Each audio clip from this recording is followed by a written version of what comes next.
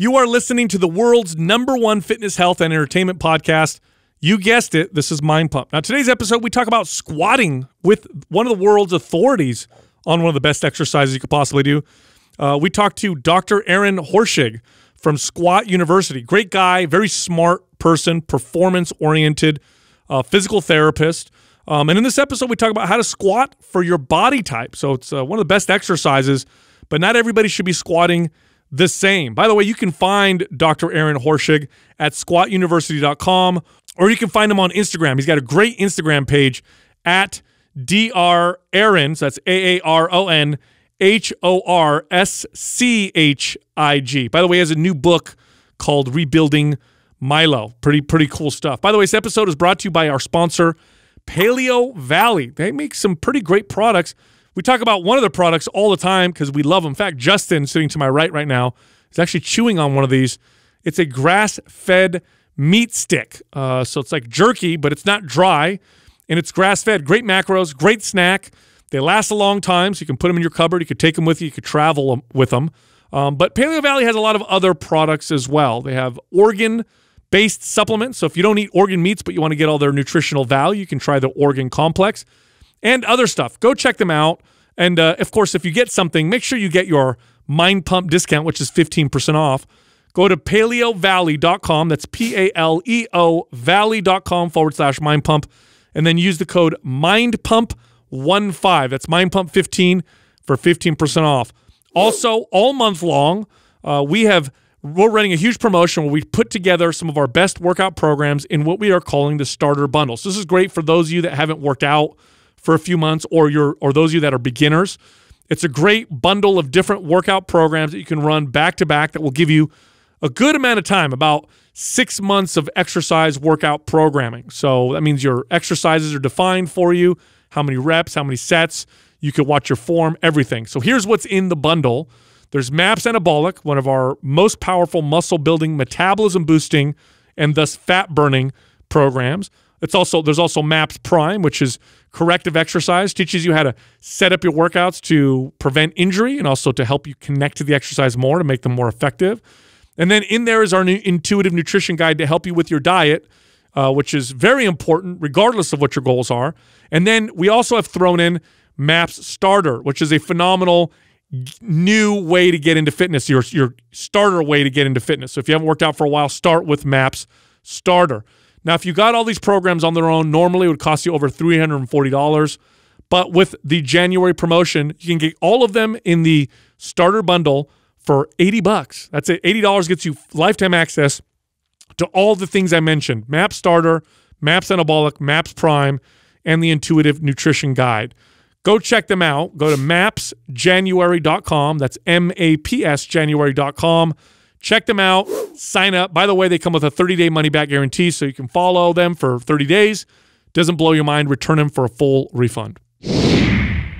So, Aaron, how long have you Squat University existed? It feels to me like in a short period of time, you guys just exploded. Has it been a short period of time? I know sometimes people become successful and you're like, oh, it was an overnight success. And like, no, we've been doing this for 15 years. It just took off last 2. I mean, when did you start and what got you started? How did it all happen? So I started Squat University in October of 2015. So it's been just a little over 5 years now. Now, I guess everything that sort of went into Squat University was a long time coming. I've been an Olympic weightlifter ever since 2005 is when I started competing in very early undergrad, and then did strength and conditioning sort of coaching and everything, and then went into get my doctorate of physical therapy. And then I started working with athletes as a physical therapist for many years before I then started speaking to the world as Squat University. The reason I decided to call it Squat University really, as a physical therapist, I started doing a ton of evaluations on some amazing athletes across just the complete spectrum of athletic pursuits. Football, baseball, basketball, weightlifters, powerlifters, CrossFitters. And I kept on getting this deja vu-like scenario where during the evaluation for something back pain, knee pain, hip pain, whenever it's non-surgical, your goal as a physical therapist is to sort of be a detective. You want to uncover the movement-based problem, sort of like what we talked about earlier with Gray Cook and the FMS, the idea of looking at the body through a movement lens. And I was continuing to see this deja vu-like scenario of problems in body weight squatting, and nevertheless say single leg squats as well. So I was seeing these athletes who squat tremendous weight. I mean, the squat for anyone in the weight room is a staple exercise. But yet when I was asking people who were in pain to remove their shoes and just show me a basic body weight squat, I was seeing a number of these flaws. And it sort of dawned on me that as a society, we've sort of conceptually rearranged the squat to first and foremost be an exercise. It's how much do you squat, not how well do you squat. Mm-hmm. You know, in third world countries, you see people often sitting for the bus in a deep squat, preparing food in a deep squat. Yet in the US, we look at the squat as first and foremost an exercise. And I think because of that, we have sort of flipped our performance pyramid upside down. You know, Louis Simmons always said a pyramid can only be as tall as it is wide. Well, the way in which I think a lot of athletes nowadays are set up theoretically is an upside down pyramid. We have this very minimal base of movement quality, yet we try to add so much strength and performance on top of that.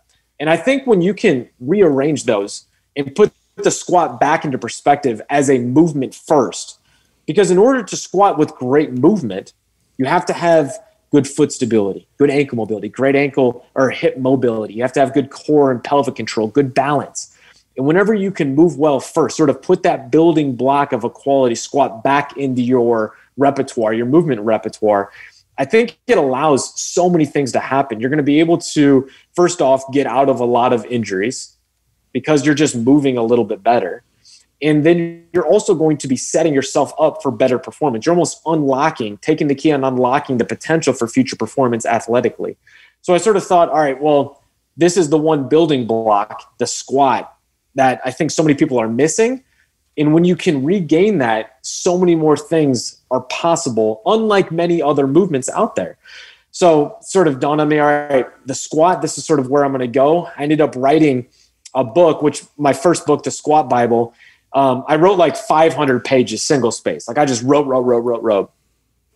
And back in 2014, 2015, it's all done, 500 pages. And, you know, I'm giving it to some of my friends to read, just, you know, printed out version, which is like that thick. And they're like, dude, this is way too science-based. Like you're talking down to people with all this, you know, scientific jargon.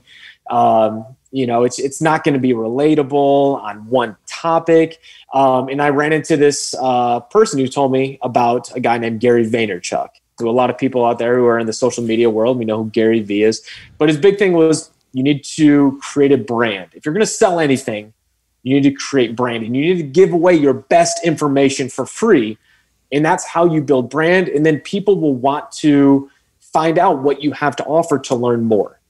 So I sort of redid things. I completely rewrote my book, my first book. It's only 128 pages now. It's clear as day. But I started a brand called Squat University to give away literally every single piece of information I know on how people can move better, how people can have better technique, how they can lift more weight, stay safe, and then eventually over the past couple of years has turned and molded it more into what I actually do professionally, which is be a physical therapist. So how people can fix common aches and pains. Because there's not a single person that walks in the weight room, as I know you guys have had experiences with. You're never pain free all the time. My achy hip, you know, my right elbow aches up sometimes when I'm benching. These are common to every single person. So I wanted to be the person that could be that intermediary between the ivory tower of the medical world, the physical therapy world, and the athlete. Because I've been that athlete for such a long time. I competed in weightlifting for over 11 years before I finally decided to take a step back to do this more. And I've had so many injuries, so many things where, you know, my right knee hurt so bad I couldn't even squat, but I'm trying to pull two-a-days to get ready for a national championship meet. You know, I understand that drive that athletes have. So I wanted to take that knowledge that I had, but speak to people in a way in which they could understand. We talked about communication. I wanted to be able to take all this stuff that you find in textbooks and stuff that you find in the medical world, but I wanted to relate to people on that athlete, on that coach level. You don't have to have a college degree to become empowered to move better, decrease your aches and pains, and find what your true potential is. And that's what Squat University has been and sort of molded into. And it's been 5 years now. What most people don't understand, I'm still a full-time physical therapist. As you can see, I'm in my office right now at work. I still treat patients 40 hours a week here in St. Louis. And then Squat University is technically, I guess, my second job, another 40, 50 hours a week job on top of that. I love that philosophy, and I love the idea of the squat and flipping it on its head like that. Now, how do you, and I know you have to get this, we get this all the time, how do you speak to somebody that tells you that they can't squat like that because of their morphology? I can't get ass to grass, or I can't do a narrow stance. What's your thoughts on that? That's a great question. So I think there's a number of people that like to blame their anatomy. Now, first and foremost, you have to understand anatomy, because the way we evolve from a baby to growing up, things change sometimes. So there are some people that will not be able to get an ass to grass squat because things change. Your acetabulums of your hip socket, some people develop a deeper hip socket. I'm sure some of you guys have heard the phrase, the Scottish hip. Well, that was done based on epidemiological studies where they looked at the rate of hip dysplasia throughout different countries of the world, different ethnic groups. And they found that a number of people, particularly in Scotland, but there's very high numbers in other areas of the world where they have a very deep hip socket. What that does is it's going to limit, obviously, the amount of forward flexion that the hip can go into, and then how far someone can squat down. Someone could have a lot of retroversion in their hip, which would limit that sort of classic toes forward squat. The one thing I want people to understand is it's important to understand what type of anatomy you have, but realize you've probably not maxed out your potential mobility-wise. So just because someone has deep hip sockets doesn't mean they don't work on their hip mobility or work on their ankle mobility. Just because someone has a lot of retroversion doesn't mean we don't continue working on hip internal rotation to become just a little bit more optimal. But we also have to understand that, hey, let's not say everyone needs to squat toes forward, because that's not right for everyone. Let's not say everyone has to squat ass to grass, because that's not right for other people. Some people can do as much ankle mobility as they want, throw some weightlifting shoes on, and if they try to squat below 90, they're going to get a crazy amount of butt wink just because their body's not built for that. That doesn't mean they don't still squat. It just, we have to understand that there's going to be specific limitations for that person, and we need to modify it for the individual so that we can find the most optimal results. Now, that being said, what percentage, or would you say it's a lot of people that the reason why they can't squat is due to their anatomy, or would you say that's a very small minority and it's really mostly due to the fact that they just lack mobility? I would say it's a small minority in my experience of evaluating people. I would say a large portion of it is mobility restrictions because of the way in which we use our body. I think so many people nowadays, we sit in chairs all day long. You get up, you've been sleeping all night long. You sit in your car, you go to work, you sit all day at work. We're not actually using our body optimally. I have seen so many people just make tremendous progress in their depth just by having a rigorous mobility type, program throughout their day, and knowing just doing 20 minutes of mobility before your workout a couple of days a week is not enough to see long changes. This has to be a movement lifestyle change. And when you can integrate different things, like we talked about Kelly Starrett with his first book, Becoming a Supple Leopard. In his very first mobility WOD video, if you guys remember back, this is like 2005 in YouTube, his very first one was a 10-minute squat challenge. And can you sit in the bottom of a deep squat for 10 minutes cumulative throughout the day? And I think so many people, when they first started, they're like, holy crap, this is crazy. Well, it's because so many people are never in that bottom position. So if you're never exposing your body to that deep squat, and you think, 5 sets of 20-second deep goblet squats is going to make a big impact, you're out of your mind. You have to integrate this stuff throughout your day. So I do think there are some people who will not be able to perform an ass to grass deep squat because of their anatomy. So again, it depends.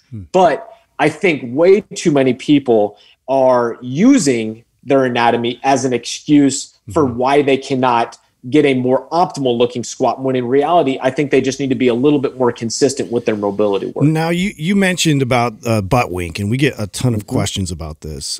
Is it truly problematic, or can you kind of break that down and explain to people what this might be? Yeah. So butt wink, for those out there that don't know exactly what it is, when you're squatting down, eventually some people sort of hit this gap in their squat where their pelvis tips under. So it's a posterior pelvis tilt. And what it looks like is a little wink. The butt is winking under the body. Now, what is happening is because the pelvis is being pulled under the body, the lower lumbar spine, particularly L4, L5, L5, S1, those joints are leaving a relative neutral position and they're flexing a little bit. And that's where the problem occurs. Is not because we're having gradual flexion, because if you see like a strongman lift an Atlas stone, or you see some of these power lifters have a slight curvature within their spine, slight flexion that's braced is not a problem for most people long term, especially a strength athlete who's built up a lot of capacity. But what happens is that when you get concentrated flexion at one or two joints under load, over time, that is the injury mechanism that just over time increases your risk. I'm not saying you have butt wink, it's going to blow a disc like that. That's not the case. Everyone's back is different, and it takes repetition. But we know through a lot of research that flexion under load at specific concentrated, stress concentrated joints is what eventually leads to injury. So what we would say is that butt wink is not optimal. Now, is a little bit going to be okay? I'm sure it depends. If you see a little bit of butt wink for someone who's squatting once a week, it's probably not the biggest deal, especially if they're not squatting a lot of load. But what we're looking at is there's a lot of, it depends, with the more frequency, the more load, the greater the movement, just the more increased risk there is for injury.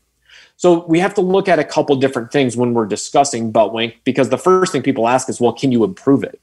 If you have improved ankle mobility, it will lead to less compensation movement at the pelvis. So a lot of times people have butt wink and they're just concentrating on their hips and they don't even look that their ankles are just super tight. So yes, ankle mobility work. For some people, putting on a pair of weightlifting shoes, adding that other 1.5 inch heel height allows you to mimic more ankle mobility, which allows a lot of people to squat deeper with less compensatory movement at their pelvis. So you're maintaining that neutral range that much better. I think that's a big thing. Sometimes we can look at spacing the hips a little bit further apart, driving the knees out to the side, because for some people, if they're having too narrow of a stance, their femur will run into the front side of their acetabulum a little bit sooner, which then their body has two choices. A, you impinge on yourself and you get a front of the hip impingement, pain feeling at the deep squat, or your body works around it and the pelvis turns under as a way to not impinge upon itself, but then you have something else that compensates, which is your low back rounding. So it's not a black and white answer. It depends. And you also have so many confounding factors of how much load, how much motion is actually occurring. Is it a tiny amount or is it a big butt wink? And then how much repetition? Are we squatting once a week or are we squatting 5-6 days a week? Are you an Olympic weightlifter and you're going into butt wink every single day, 5-6 days a week with a lot of your lifts because you're catching it to full depth? And we just know that it's not optimal for long-term resiliency of the spine. So we want to try to modify it as much as possible, but no, it's not going to just blow a disc the day of you see it. So let's not call it, throw up our hands and throw a cause for concern up right now, but let's understand it for what it is. So what you would say for a lot of people, I know it depends, but for a lot of people, look at ankle mobility as one of the areas. Okay. Yes, for sure. And I mean, someone who just has a pair of weightlifting shoes, do a quick test retest, or just put some plates on the ground and squat with your heels elevated on the plates and without. And you can quickly see a huge change in a lot of people's butt wink just by elevating those heels and having a little bit more knee over toe translation, which is that ankle mobility. And it's going to allow everything up the chain to remain in that ideal stacked position. Got it. Now, what do you say to people? Because there's people on social media now that strength athletes, and some of them having like formal education and backgrounds, saying that correctional exercise and mobility work is a waste of time. Just practice the exercise with a lighter load and just keep practicing squats and getting it. What do you say? Are you familiar with that argument? And what do you say to them? I'm not familiar as much with that argument. What I do hear is a lot of, like, as far as warming up goes, they're like, oh, you don't need to do foam rolling. You don't need to do stretching. Just grab the bar and practice the bar more. So a similar way of understanding it. Again, I think a lot of it comes down to it depends. I don't think foam rolling's right for everyone. I also don't think grabbing the bar and just doing squats is right for everyone, because just like a performance like Formula One car or a NASCAR, every single athlete's body, and if you walk in the weight room, you're an athlete. Everyone's body has its own specific needs and requirements of what it needs to be tuned in order to perform as well as possible. If I have a person who's had 5 ankle sprains on their right ankle from playing soccer their whole life, and they have a big difference in right ankle mobility than their left, because what happens is that many times when you have bad ankle sprains, you develop a little scar tissue in your right ankle. Now, no amount of just squatting is going to fix that. You have to be able to do for that person some banded joint mobilizations to improve the mobility of the ankle, and then you get under the bar and you work your body within that symmetrical range of motion. So it's all about, it depends, and finding what works best for the individual. I like to look at warming up or corrective exercises sort of like going to a fancy restaurant. You look at a menu. Now, the last thing you want to do is just order everything off the menu. You're not going to be able to do that. You're going to, pick an entree. You're going to pick a dessert. You're going to pick, an appetizer. You pick what you need. You pick what you want. Well, when it comes to corrective exercises, it's ridiculous to say every single person's going to do all these banded joint mobilizations, or everyone's going to do hip squats, with a hip circle on, because not everyone needs that. But for one person, that may be exactly what they need to tune their body in order for it to perform as well as possible. And what we do is just a simple scientific method: test, retest. I have someone come over and they squat. What does it look like?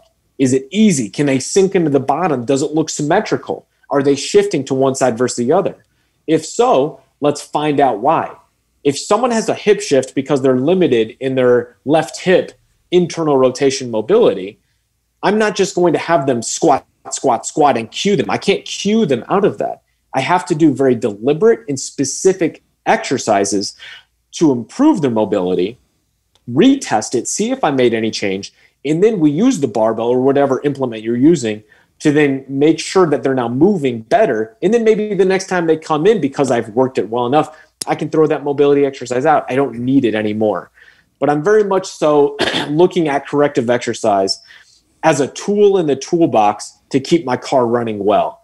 So I think, again, when it comes down to arguments like that, I think a lot of times people like to stay in their own camp, and they get married to this idea of either being on one side versus the other. And there's some people we know, and all they do is corrective exercise. And if you were to look on their page, it's like, man, are these people literally doing 50 minutes of corrective exercise every day?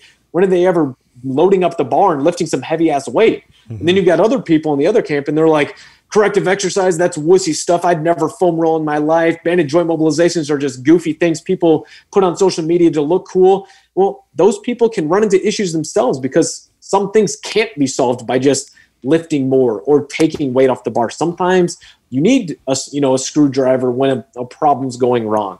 And I think when you can find that blend of it depends and finding what's best for the individual, that's when you find the marriage of having met your true performance and movement potential. And that's really what it's all about. So true.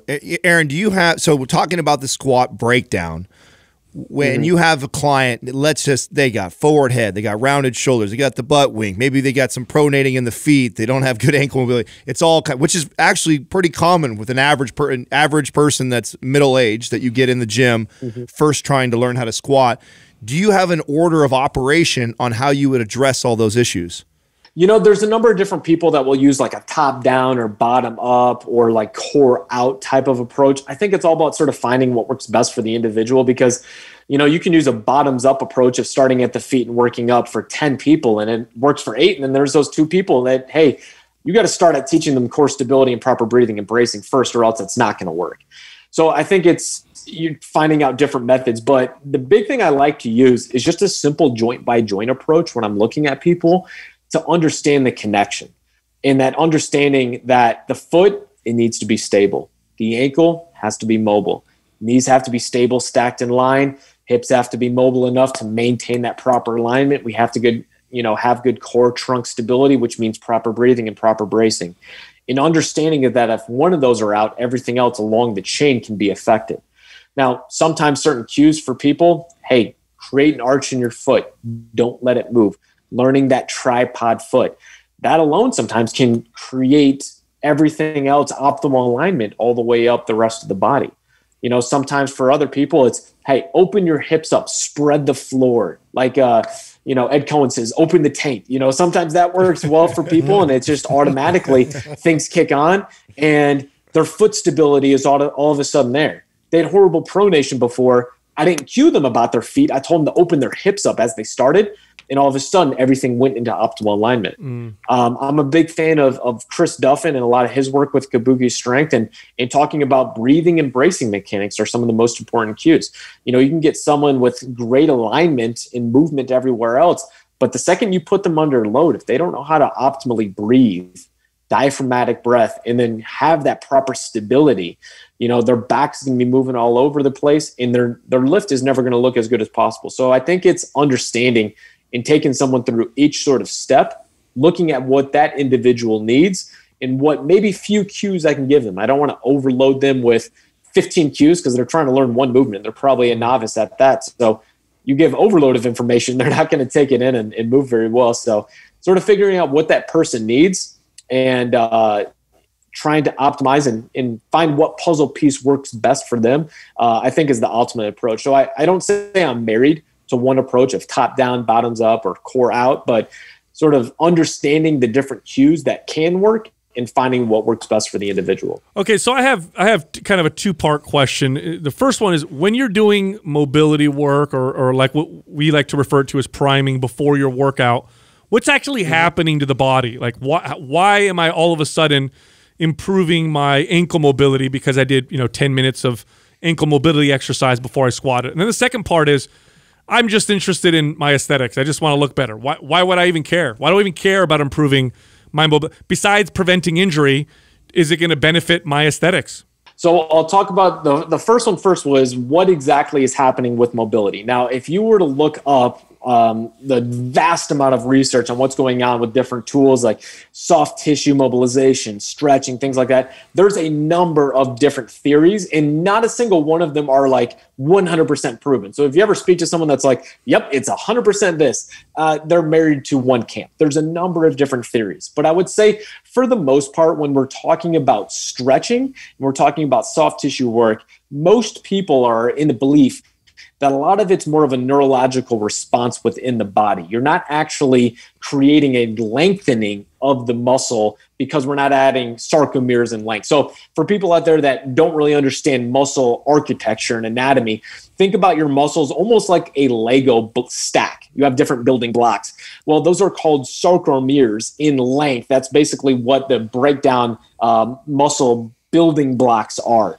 And when you can stretch a muscle, and you maybe cast it. So let's say someone had their elbow casted completely straight or something like that. Sometimes if you cast someone for weeks and weeks, their muscle will actually physically get longer because they will add more sarcomeres in length. So basically they add more Lego blocks to the architecture of the muscle.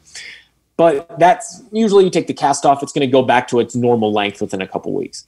So it's tough to really make the muscle longer that way. So what we see is that when someone does a stretch, if you're stretching a muscle for maybe 30 seconds, and then afterwards you retest your flexibility and you see it's longer, what happens is you're not actually making that muscle longer, but you're decreasing your sensation of pain. So you have a neurological adaptation to the stretch at which you just imposed on your body and allows you to move into further range of motion.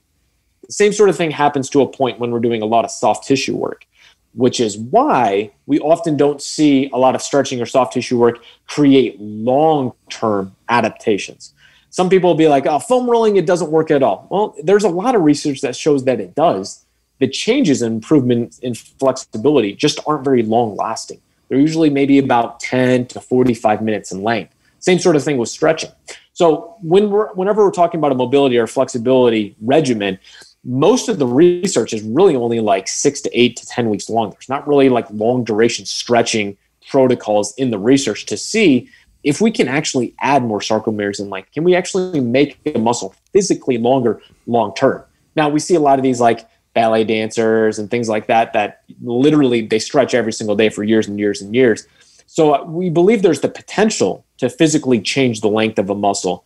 But often what happens is that when we're doing mobility work, we're changing our sensation of pain threshold that you get when you push a muscle to its physical length. And you allow yourself to get into a little bit more mobility range of motion. Now, the thing about mobility versus flexibility is that flexibility is purely the ability to elongate a muscle. Mobility has to do with movement. It's how a joint moves, how you move in space when you're weight bearing, things like that. So for example, you could have crazy tight hamstrings, yet someone could squat to full depth. So we have to understand that there's a difference. And a lot of times people just love to stretch, yet they still move like crap because they don't understand how to use their body afterwards. So that's the difference between the mobility work versus just stretching to stretch. Now, when you talked about someone that's looking for aesthetics, I think the big thing to understand is that mobility work is to allow better movement, better freedom of movement throughout your training and throughout your life. If you're there in the gym to be able to just look better, if you can improve your mobility, it will allow you to access different parts of your physiology, of the movement of a bench press, of a squat, of a push press overhead. That could then allow for different stimulus on your body that could then allow you to maybe have different types of adaptation. There's a number of different research articles that'll show that someone who squats deeper sometimes, and this is, again, certain research articles, there's always conflicting evidence, that sometimes you may elicit a little bit more glute max activity if you're squatting deeper than someone who's maybe only doing a 3/4 depth squat or a half squat. So someone that could potentially squat deeper may potentially allow themselves to have different physiological adaptations to their strength training that prior they weren't able to get. And then I think it's just about life. You know, we don't want to be that person that can't bend over to pick up a box off the ground because we're so stiff. So aesthetics matter, yes, but having the ability to move the rest of your life is very important as well. And being able to access that strength that you're creating in the gym so that you can pick your kid off the ground, you know, when he's a young kid, being able to put a box on the top shelf when you're 80 years old, being able to walk up and down stairs, that is, in sense, is mobility, and strength allows you to access that mobility in a functional manner. Aaron, when talking about mobility and stretching, do you subscribe? And you alluded to it being a neurological issue. Do you actually encourage people while they're in the stretch to have an isometric contraction while they're also in there, or do you not, and why or why not? Yeah, I think you can definitely do that. For example, I love using like the world's greatest stretch.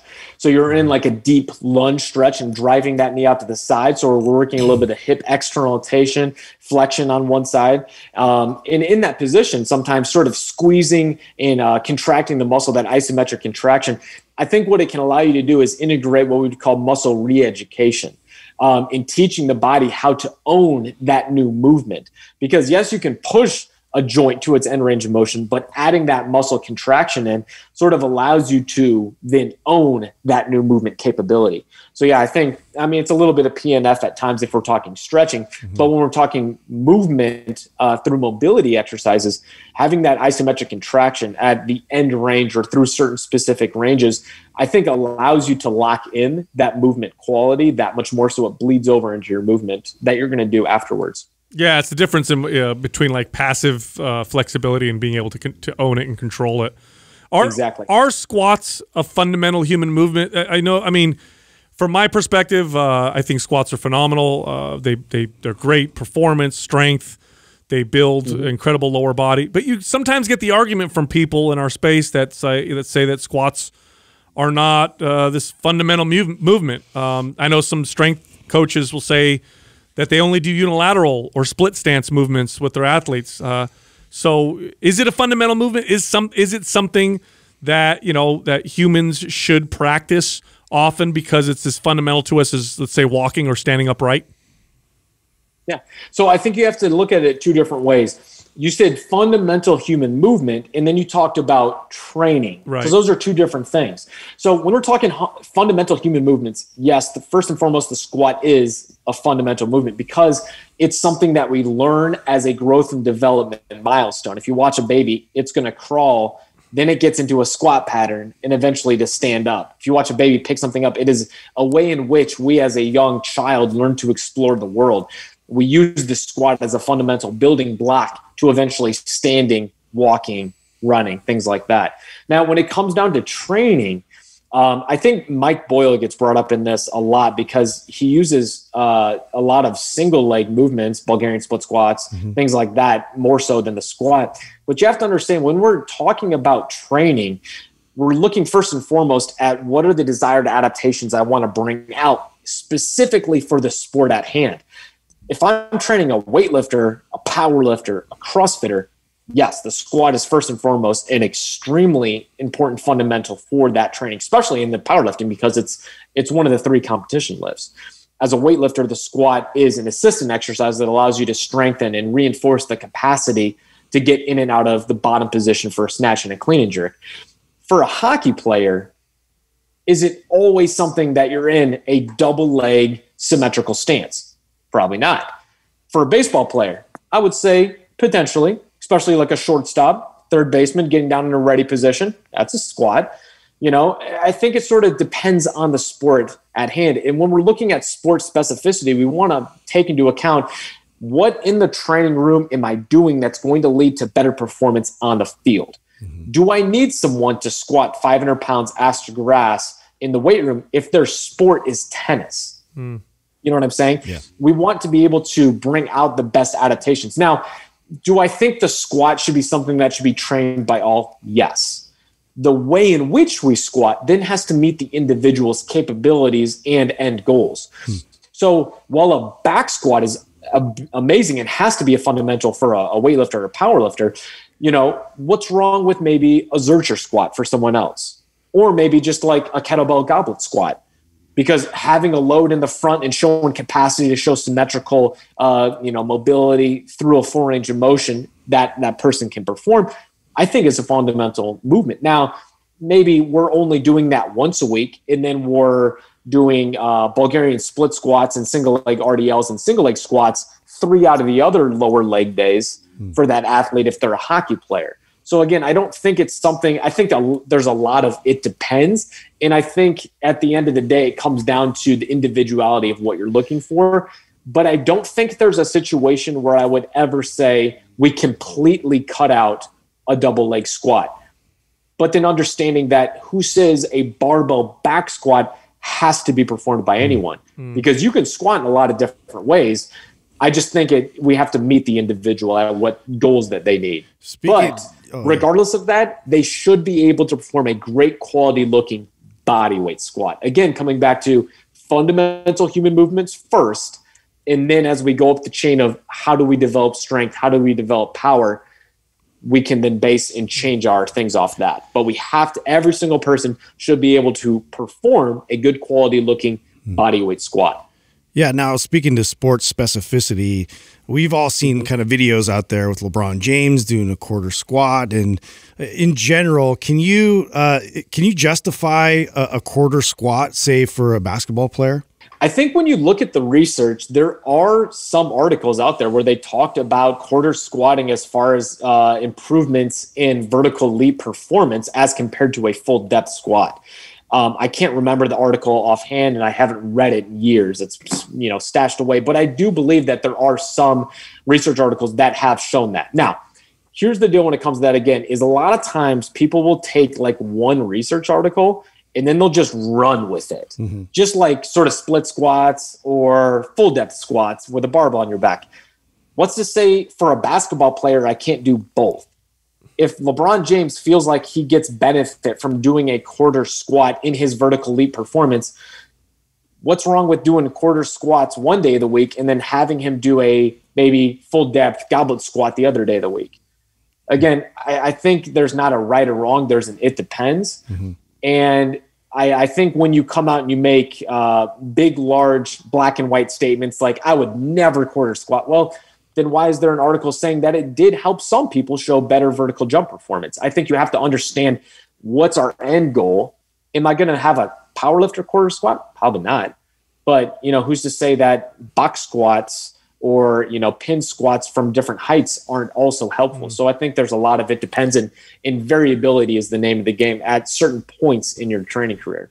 Speaking of the squat, is there an easy way for somebody to find or figure out the ideal squat stance for themselves? Like, is there an easy test that they can do where they can find where they should place their feet, if it's a little wider, a little more narrow, feet out, feet in, or is it just trial and error? So there's a lot of it that's trial and error, but there's a lot of science that we can bring into it. And I actually made 2 recent YouTube videos. So if anyone listening just goes on Squat University YouTube and types in how to squat for your anatomy, the first one was talking about understanding toe angle. Now, like I said, I think a lot of people haven't reached their max potential mobility-wise, so this is only a small glimpse into the potential way in which you should be pointing your toes. And that's looking at anteversion versus retroversion. And basically what we do is we have someone look at their internal rotation and external rotation in both a seated and on their stomach position. So in a seated position, your hips flex to around 90 degrees. And we look at internal and external. And then on your stomach, your hips fully extended, so at a 0 degree extension. And then again, we look at hip internal rotation and extension. Now, if someone shows limited internal rotation and excessive external rotation in both positions, we can say that likely they have a degree of retroversion. So their hip socket and the way the femur attaches is retroverted, so it's more of a flat angle. That person is likely going to have a greater ease at squatting deep with their toes turned out to a greater degree. Now, to what degree? Obviously, there's going to be a lot of variability, but more so than probably 15 degrees. For someone that has excessive internal rotation and very limited external in both a seated and a prone, so on their stomach position, we can say that they likely have a good degree of anteversion, meaning that their hip socket alignment with the femur is more angled compared to a retroverted position, meaning those are the people that usually can squat with their toes 100% straight forward. Now, again, this is only a glimpse into the potential anatomy contributions, because here's the deal. Some people could have a crazy amount of retroversion or anteversion at their hip, and as they grow and develop, they develop a twist, a torsion in their tibias, their lower leg bone, to hide the fact that they have a specific twist at their hips. Interesting. So it's not 100% this way or that way, but it gives you an understanding, because some people are like, man, I just cannot squat with my toes forward. Every time I do, I just get this huge block sensation in the front of my hip. And then they do this test. They're like, wow, I'm really retroverted. I literally have no anterior or internal rotation. And then they turn their toes out and they're like, I can finally squat full depth. Well, that doesn't say, that you are never going to do internal rotation mobility work, because you probably haven't reached your end potential with that. But if you actually turn your toes out and allow yourself to accommodate for what your body's mobility needs, it may allow you to move better, and that's going to allow you to have less increased injury risk, and it's going to allow you to potentially unlock future performance. So that's sort of toe angle, but there's other ways too. What were you going to say? Oh, I was going to ask the question of how you did those. So you said seated and on your stomach. So if I'm sitting down, do I have my knees bent in 90 degrees, and then am I rotate? So essentially, for the listener who doesn't know external internal rotation, I'm turning my foot out and then turning it in. Yes. And when I'm on my stomach, my leg's totally straight out. I'm doing the same thing, turning my foot out, turning it in, and then... So on your stomach, your knee will be bent still, and you'll let your foot come in and out. Ah, got it. Okay, perfect. All right, continue. Sorry.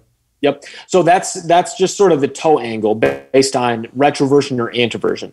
Now, another thing you can do is you can lay someone on their back, and you can either do it by yourself or have a friend, but you can bring their knee towards their chest and see how far can you go before they sort of run out of end range of motion and either get a pinch sensation or just the femur just stops moving forward. And then have them go out to the side a little bit. And some people will be able to get their knee all the way to their chest. That's what I can do. Like, I can literally have my knee touch my chest. some people, they'll sort of get a block sensation. They may get to like 90 degrees. But yet if I take their femur and go sort of towards their, maybe their biceps, so I bring them out at an angle, they can get their knee further toward their shoulder so they can get more hip flexion. Well, that's showing that person that a slightly wider stance can allow them greater hip flexion, greater depth of their squat. So again, it's sort of it's a lot of trial and error, but there's a few different tests in which we can do to give ourselves a little bit of an insight into what stance may bring out the most optimal squat depth and sort of position for our feet. What are some of the fundamental differences between correctional exercise and exercise to build strength and muscle? For example, I'm doing a cable row because I want to develop my back, or I'm doing a cable row because I'm trying to, fix forward shoulder. Like, what are the fundamental differences between the application of this is how you apply corrective exercise, this is how you apply exercise to improve performance and build muscle? I would say probably the few big differences are first the load at which we're using and the tempo at which we're going about. Now, not to say that you can't use tempo work for regular strength building, but especially when we're looking at corrective exercise for improving strength and stability, I think that's a big disclaimer that a lot of people don't realize. Strength is your ability to produce force, to create movement. Stability is your ability to limit excessive or unwanted motion. Just because someone is strong doesn't mean someone has good stability. And this points back to a lot of research where they've taken people at their core and they've sort of trained them different ways. They've had them do dynamic movements of like sit-ups, Russian twists, things like that, things that build strength within the core abdominal muscles. And then other research same research study, different group, where they had them do isometrics. So this would be like the McGill Big 3, modified curl up, side planks, things like that, things that aim to improve endurance of the muscles, but to limit any spinal movement. And then they would test them after performing. And they found that those who had done the stability protocol of the planks, things like that, they had better ability to limit excessive motion in the spine when they were put on the specific training regimen. So it shows that sometimes, especially at different parts of the body, like the shoulders and the hips, if we're looking to improve strength, we're going to have usually faster tempos comparatively, and we're going to be using more load because of, we have to have progressive resistance exercise to be able to show more and more strength. Whereas stability exercises, usually we're going to be going much slower because I want that person to feel for the problems, for the waverness in their technique. I want to put them sometimes into positions where they have very little base of support. So like a single leg RDL is a great stability exercise. And I would double that with a double leg RDL to improve strength. Sort of they work together. So you talked about like a single arm row. Or just a row in general. If I'm having someone do a row for strengthening their back, I'm going to be probably having them do between usually 10 to 8 to 5 reps with progressive load. But if I'm having someone that maybe just has poor stability of their mid-back muscles, the rhomboids aren't kicking on well, posterior shoulder musculature isn't kicking on well, so they have poor posterior strength, imbalance compared to the front side of their body, which is a common reason for some people developing shoulder pain, I would maybe have them do that same row, but with less weight. And in that final position, they're pinching that pencil between the shoulder blade, they're getting that good retraction, and I'm having them hold for 5 seconds, getting that brain-body connection, and then a slow tempo back. So I'm allowing them to really realize how that muscle should work, to limit the excessive motion at that particular joint or joint complex, to allow them to sort of build that ability to limit motion, control that area, which is then going to be a little bit different when we're talking strength and power because we're going to be adding more load, doing less reps usually. Okay, so essentially you're going to go lighter, a little slower, and you're going to focus on the contraction, the squeeze, or the connection. You would say, is that exactly. Summarized a little bit? All right, perfect. Now, yeah. I used to own a personal training studio, and I had a physical therapist that worked in there, and I learned so much about correctional exercise from watching her. I learned so much. It was a great experience. She learned a lot from me in terms of strength and performance because that was my background. You have both, right? Your background is physical therapy, but you talk a lot about performance and strength as well. What irks you the most about the physical therapy space now that you do both? What are some of the challenges you see? Do you ever have clients that come to you from other physical therapists, and then you're applying now your performance knowledge to kind of take them to the next level? Like, what are some of the challenges with that space?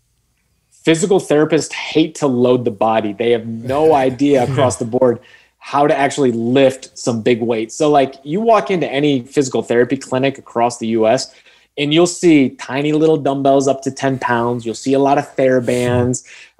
You may see some kettlebells, but they're probably not over 15, 20 pounds. In my physical therapy clinic, if I were to show you around right now, I've got 5 barbells, a transformer bar, a Mars bar, a squat rack that's 5 feet away from our bed, kettlebells up to 50 pounds. It's the idea that, functional fitness stops at 10 pounds, and you can't treat an athlete or just a person in general, because the next time they go to pick a box up in their garage, that's more than that 5-pound kettlebell you had them do. Like, I think across the board, because physical therapy in general for a long time treated very debilitated people that are injured that can't lift heavy, we didn't realize that there's this spectrum that once we get them out of pain, we have to then continue the cycle of getting them back to performance or back to strength, back to functional levels. And that requires load. That requires you to put someone in a position where they have to be challenged. And you can't do that with, small little bands. I think it's something that the physical therapy profession could learn a lot from the strength and conditioning profession. Yeah, I asked that question because I actually had a lot of clients who did physical therapy, and then they'd come to me and they're like, "Oh my gosh, I feel so much better." And I remember communicating this to the therapist that I worked with, and it was great. It was a wonderful relationship where we learned from each other. So that's why I asked you, knowing that you have both backgrounds, what the big differences are. So for the average person who goes to physical therapy because they have a bad back, and then they work with the normal, your average, typical, stereotypical physical therapist, they get their range of motion, they get their stability. What's the benefit then, to get a little bit, more specific? What's the benefit then from there to go from there to then building some strength and working out more traditionally? I think the big thing a lot of people don't realize is that even though they have gotten out of pain, that doesn't mean that they are back to their prior level yet. Because what happens is that when you have an injury, it really cuts down on your strength, on your power, on your performance. And it doesn't take a very skilled individual sometimes to get someone out of pain. You can do that by just removing the injury stimulus. So if bending forward hurts you, we stop bending forward, we remove the flexion intolerance, we build back some stability, but then what happens is that a lot of times I get clients that are like, well, I got out of pain and then I went back to doing what I was doing, and then my back pain came back. Well, it's because we ignored the idea of capacity. And capacity is your strength and your ability to stay resilient under load or just in different situations, speed, power, however you're pushing your body.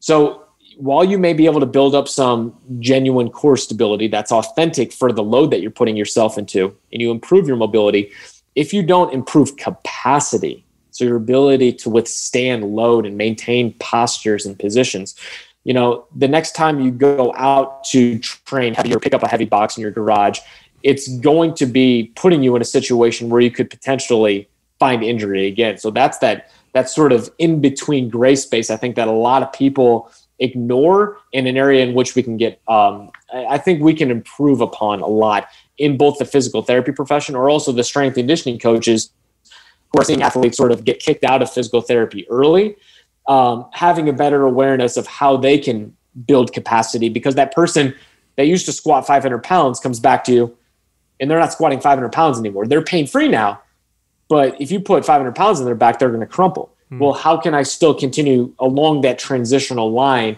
to build back strength and build back stability and capacity so that they can enter a normal strength and conditioning program again? Excellent. Okay, so another question with in terms of helping with pain, and what role does controlling inflammation play with this? I mean, I know that in the past we were told to really eliminate inflammation, use ice, and take non-steroidal anti-inflammatories. Later on, we learn that inflammation plays a crucial role in signaling the body to repair. You work with a lot of people, athletes, people who have pain and have injured themselves.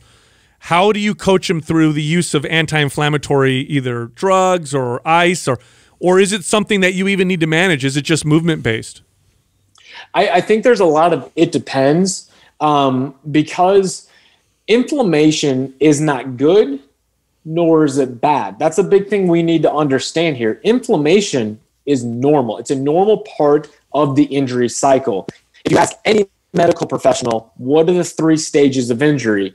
You have inflammation, repair, remodel. If you don't have inflammation, your body will not optimally repair and remodel the injury. So to say, well, every single person just needs to take, these anti-inflammatories and ice to control inflammation, you're actually delaying the injury process. There's a lot of research that shows that those who ice excessively after an injury actually delay the healing process. And it actually, so a lot of people will use the RICE protocol, rest, ice, compress, elevate. And that was from Dr. Gabe Merkin, who in 1978 created the RICE protocol. Well, actually, he came out in 2013, I believe, and actually recanted his statement saying that ice actually hinders the healing process. And we know much more now than we did back then, that it actually delays and hinders the optimal healing of any type of soft tissue injury. So what we want to do is not stop inflammation, but understand it. And that by improving our movement within a pain-free zone can actually bring more blood flow to an area, allow proper healing to take place, but not continue the injury cycle. Now, there are going to be some people that are just, they're so painful, it's not allowing them to do any type of movement. For those people, sometimes, cortisone shots in anti-inflammatory medications do have a place. So I'm not going to say that they're never a positive situation. But for most people, what I find is that pain-free movement, using things like a neuromuscular stimulation device like the Mark Pro, the Power Dot, Compex, things like that, that can help bring more blood flow into an injured area and remove the injured debris that happens from any type of soft tissue injury or just heavy, intense training, will allow the most optimal situation for healing from anything without trying to stop inflammation. So if I could say one thing to people out there, it's inflammation is not a bad thing. It's just a part of the injury cycle. And we need to try to optimize the healing process as much as possible, not just try to stop it, which is the same thing with swelling. Awesome. Well, I'll tell you what, Aaron, this has been a great podcast. I think we all enjoyed the hell out of this. Talking to someone like you, as smart as you are, and you communicate things very well. We appreciate what you're doing. It's great to see people like you putting out great information in the fitness space and then communicating it so well. You do a very good job with that. So thank you very much for coming on the podcast. It's been an honor to be on, guys. Thank you very much. Thank you, Aaron. Great having you. I don't want to keep talking about how fat I am. Why not? It's like the 5th episode like this. Oh, we have? Yeah, dude. We have? Oh, yeah. No, we haven't. It's not even close to years. Okay? Just as like an asshole. Yeah, just as like, piss off, bro. You've been teasing me like that for years. Take one jab, and he's like, that's it. That's it. We're done. We don't need to tell anybody else that I'm fat.